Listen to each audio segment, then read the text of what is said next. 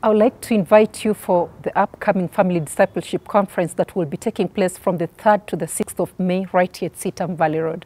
I'll be facilitating the ministry to persons with special needs, their caregivers and families workshop on the 4th of May from 2 p.m.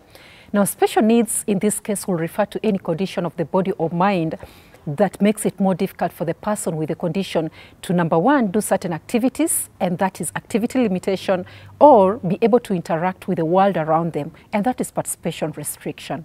Now, participation means that all people are engaged in the spiritual formation activities that are meaningful for them, whether they have a disability, they are invalids, they are incarcerated, separated or divorced, or they are elderly and struggling with old age struggles. Whatever the support need may be, God loves us all.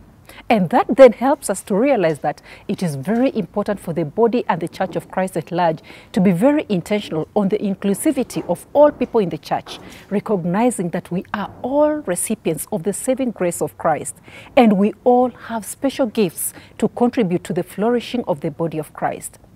So are you a person with support needs? Are you a caregiver or family of anyone with support needs? Or are you a pastor or a minister who is intentional to minister to persons with special needs in your church or ministry? This is an appropriate workshop for you.